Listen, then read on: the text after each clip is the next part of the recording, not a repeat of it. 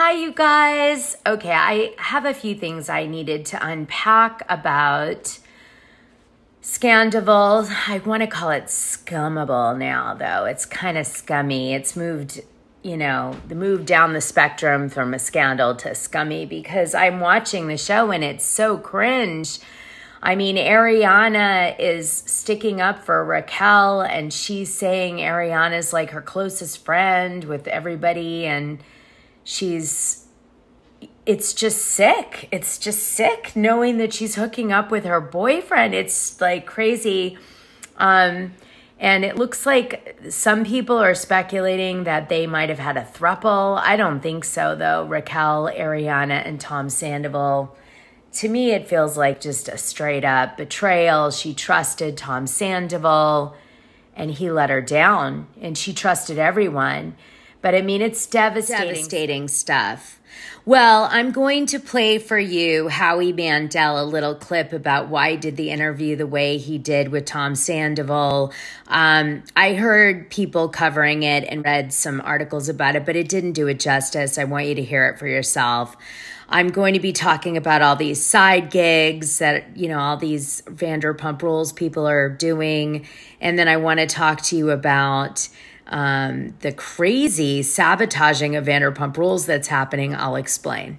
So this happened yesterday. Supposedly Raquel's account got hacked, and that's why all of her moments got deleted except for one where she and Tom Sandoval are like dressed up as each other for Halloween. It definitely stood out to everyone as being really a huge sign that they were dating, that like everybody's like, how did we miss this? Anyway, she posted this, which you guys have probably heard about, but I wanted to bring it up. It said, this account was hacked, and with the help of Instagram, it has been reset and is now managed by Raquel's team for the next month while she continues treatment.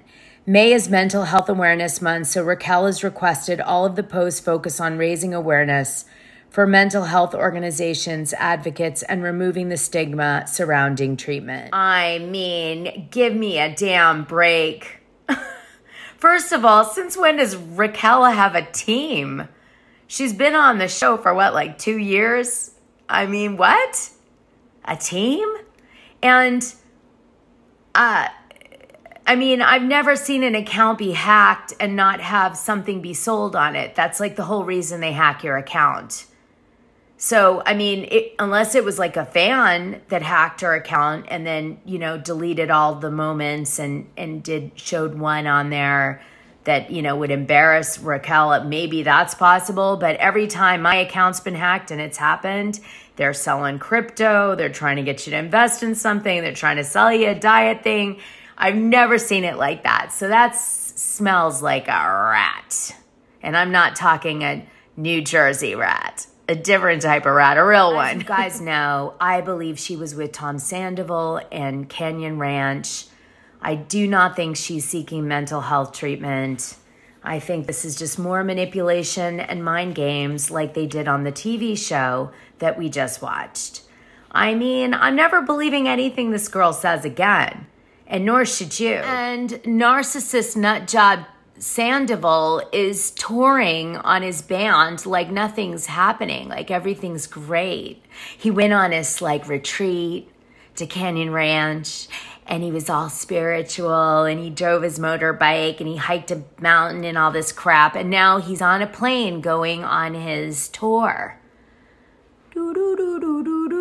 He's a cuckoo. Let me play the video. As well as Here we go.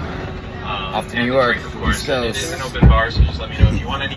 So this is what Howie Mandel said was the setup with the famous Sandoval interview, the only one he gave to Howie Mandel. This is what he told Howie behind the scenes. And this is taken from the Vile Files, by the way. Just listen. At you, and honestly, sincerely sorry that you're dealing with those nasty messages. I always find it crazy that these people who are probably worried about Ariana's mental health are the same people telling you should die in the DMs and things like that. It's, the internet bullying is wild, but yeah, people often don't realize what they want. As an entertainer, you entertain people. That was one of the most interesting podcasts I'd listened to in a long time. I sort of feel like Nick Vile's kissing Howie Mandel's ass a little here. but maybe he had to. Just saying. Do you know why I have this on my face when I say that? Yeah, I'll let you guess. That is actually what shocked me. I had like 2 pages of questions because I assumed after being in the media for so long that he would come on and it would be an apology or very short answers to questions. And then within maybe 10 minutes of bantering back and forth, he was off. He was talking. Oh, he wanted to talk. Yeah, he wanted to talk and tell his side of the story. So we didn't even need to say anything and I think that the public then, if he just talks, they'll either decide whether he's digging himself into a hole or he's redeeming himself. Yeah.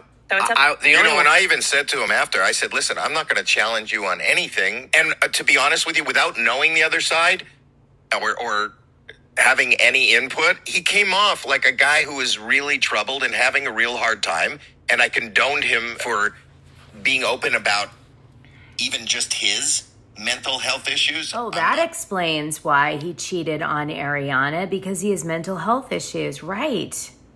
Because that's for them to be open about. But he said he's suffering with depression. He said he didn't know, what he was going to do with his life at this point, this middle-aged Same as point Raquel that he's said at. that. And I said, it a is million years old. to seem that frail publicly is kind of brave. So I can, and then I also said at the end of it, if there's anything that you think you said that you want to have edited out, I'll do that. Sure. So what you saw was what he was happy with saying and what he presented.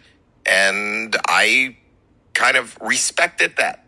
Whether you know something else because you have a different, from my perspective, I respected what he said. I didn't know anything else to challenge him on what could possibly be a lie or. It's not even, I think he told his truth for sure, You think he believed what he was saying? Oh, yeah. I find it shocking that people believe him.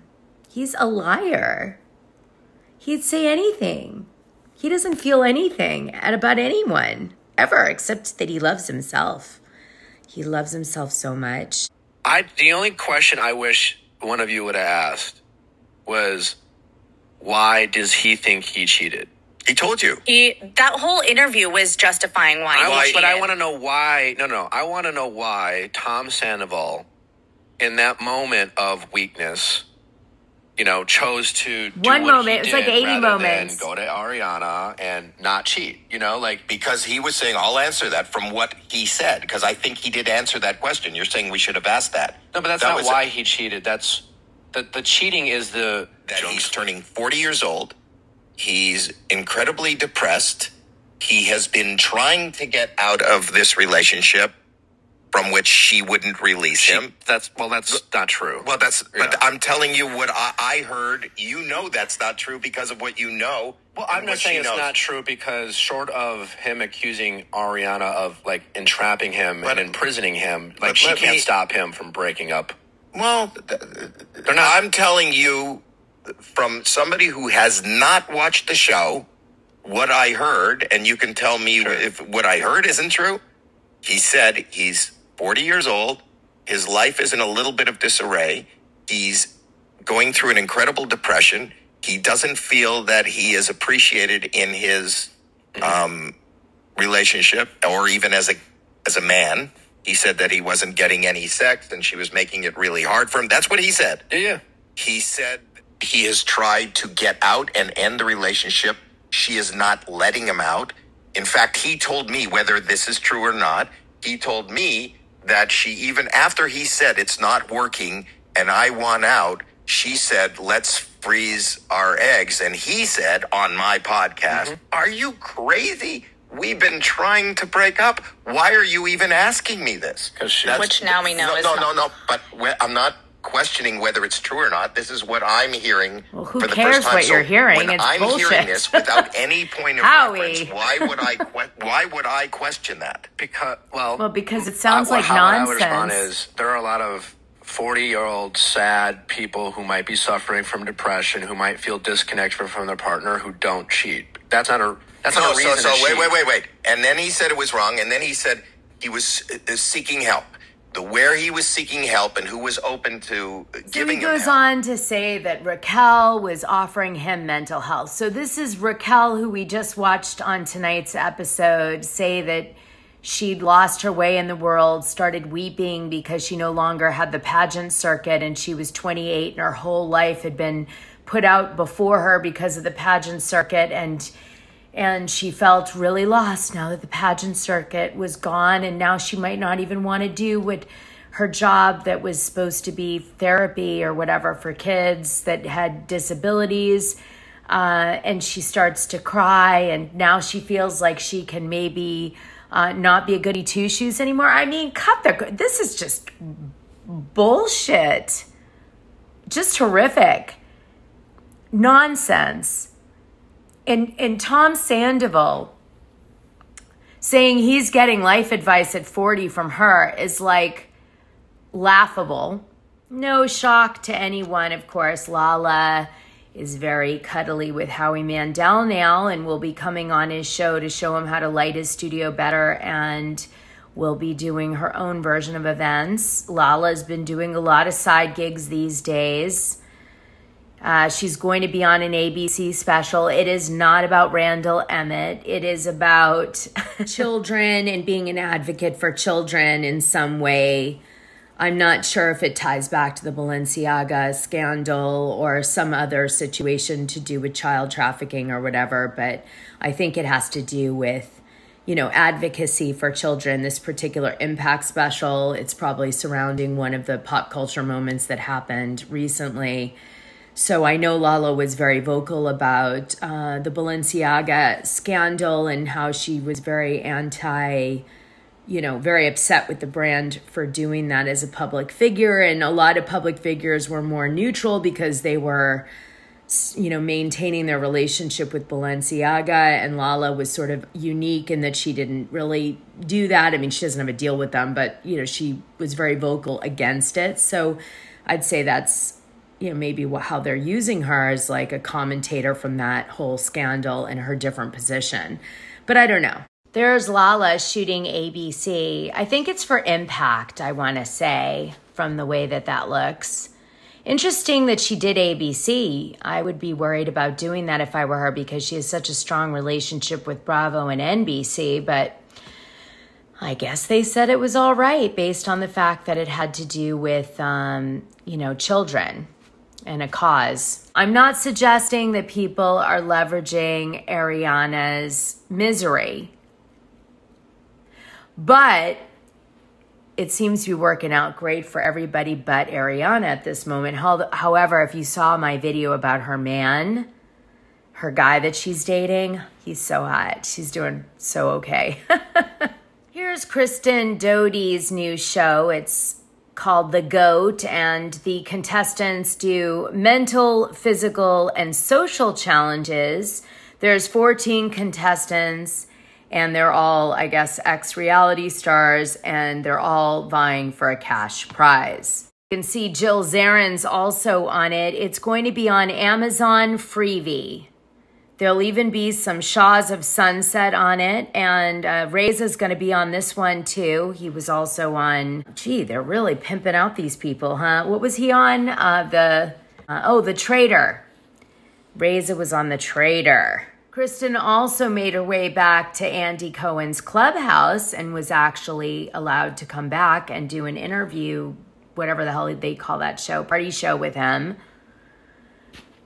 So it's great. Thank God Ariana asked her to do all the spokesperson work for her. That's what she said happened. So thank goodness for Ariana doing this for Kristen, because it seems to be helping her a lot and getting her podcast a lot of attention too, which is great.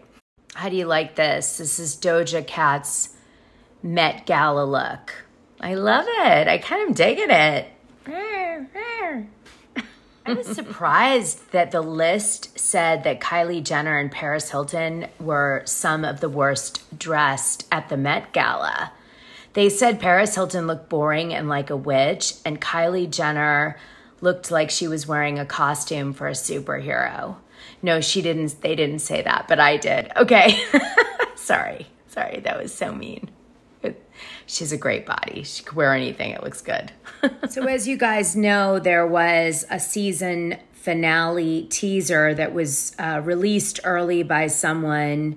It was a rough cut. They were missing the footage that Kristen Doty is making a quick cameo in the final episode of season 10, which of course some fans are really excited about.